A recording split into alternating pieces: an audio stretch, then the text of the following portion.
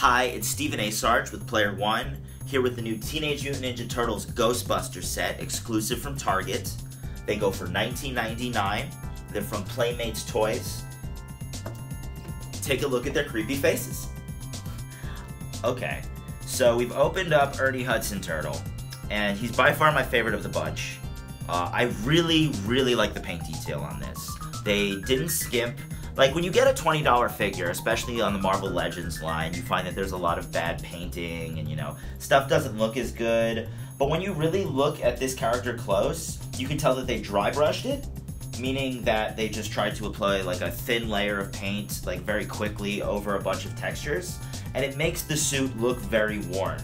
I was originally, when I saw the turtle like shell looking kind of like schlocky, I was like, that looks confused. But now with the proton pack, I'm kind of disappointed that it's just a piece of black plastic, but I understand this is a $20 figure. They're not going to spend the time detailing it like they would a more expensive one. But we have the little Ghostbusters thing here, which looks very good. The boots themselves, all of the paint, none of it is splotchy, which is always a plus in my book when it comes to figures like this.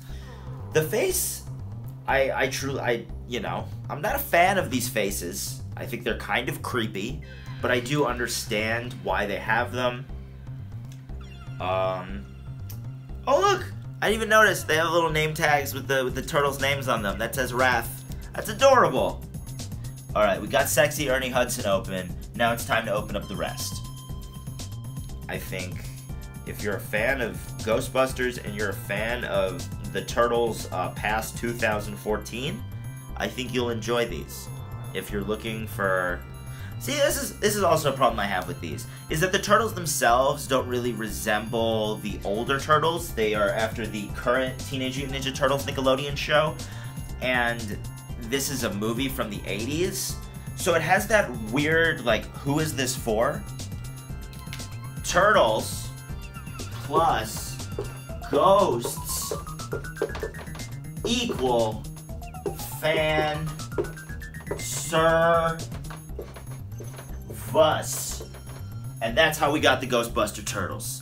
They are absolutely adorable. I love their